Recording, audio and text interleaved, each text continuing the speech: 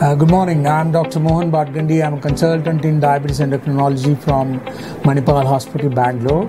And I have over 35 years of experience in treating type 1, type 2 diabetes and complicated diabetes. And I have been trained in United Kingdom, in Edinburgh and Leeds and Newcastle upon Tyne, which is considered as the mecca of diabetes for Europe and Asia. And to briefly give you an idea, we are well versed with the modern management of type 1 diabetes, type 2 diabetes, GDM and obesity.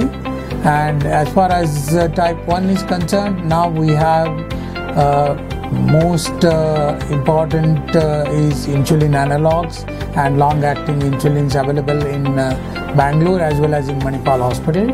We are very well versed with using insulin pumps and continuous glucose monitoring for our type 1 diabetes patients, which has given us very good insight into the physiology and biochemistry of type 1 diabetes, and we achieve very good results with CGMs and insulin adjustment in type 1 diabetes patients. And as far as the GDM is concerned, that is the pregnancy-induced type 2 type of diabetes, we are very particular about providing good background education for pregnancy patients, and we use very good insulin analogs which are available in our hospital, and we monitor the blood glucose monitoring in this type of diabetes, that is GDM, and we get very good results in pregnancy-induced diabetes.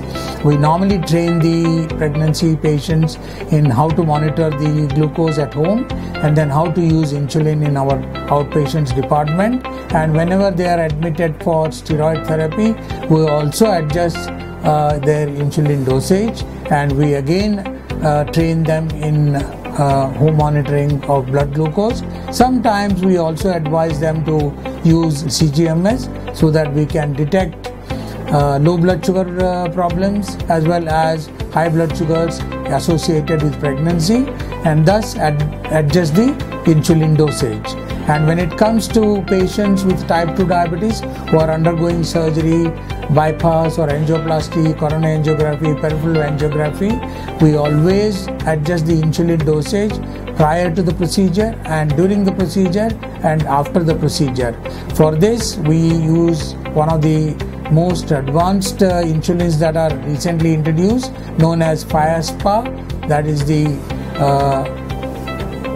fast-acting aspart insulin, which has been launched recently, which is made available in our hospital, which is a very short-acting or ultra-rapid acting insulin, which works very well with long-acting insulins like Glargine and Tresiba, and gives a very good results and very low incidence of hypoglycemia and very good levels of fasting as well as postprandial blood sugars and HbA1c levels. Now, when it comes to postprandial blood sugars, we are very particular in controlling, because that is considered as one of the markers of cardiovascular mortality and morbidity in type 2 diabetes patients. And with the usage of FIASPA and long-acting insulins, we are able to hopefully achieve better results and control and reduce the cardiovascular mortality in our patients. My message for World Health is that we should use insulin early and control the blood sugars and improve the organ protection and reduce the cardiovascular mortality, thus providing a good quality of life.